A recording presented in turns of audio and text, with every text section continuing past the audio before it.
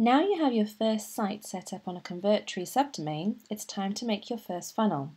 In the dashboard, you will see funnels. As you're creating your very first funnel, none's going to be listed there. So go to the blue box where it says Create New, enter a name for your new funnel, and select the domain from the drop-down options. Then click Create. You'll automatically be taken to the funnel screen. Click New Page.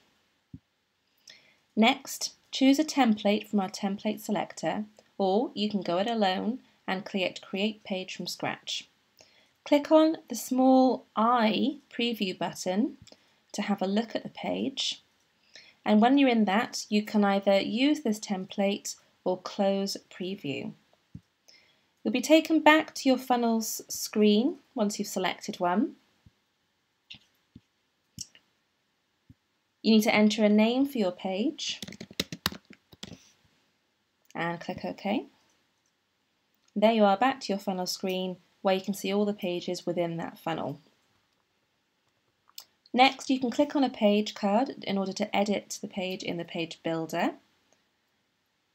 by clicking Edit Page here, or you can click New Page to add another one to your account.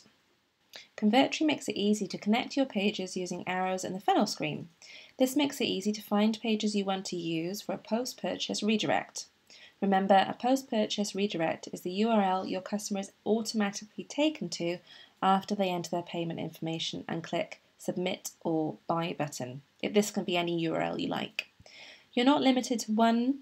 You can connect multiple pages to the same page with the arrows, for example for upsells or downsells, and Convertri will let you choose later on which page you want to direct. So, if you want to do this, we're in the funnel page. We're going to click into the funnel we just generated. Find the page you want to use as your checkout or sales page. So I've got this one here.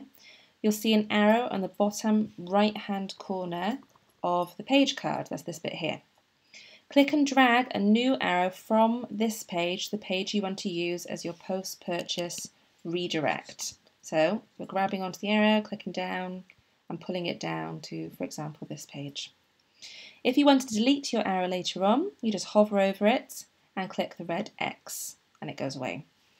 Linking pages tells Convertri to suggest this page as a post-submission redirect.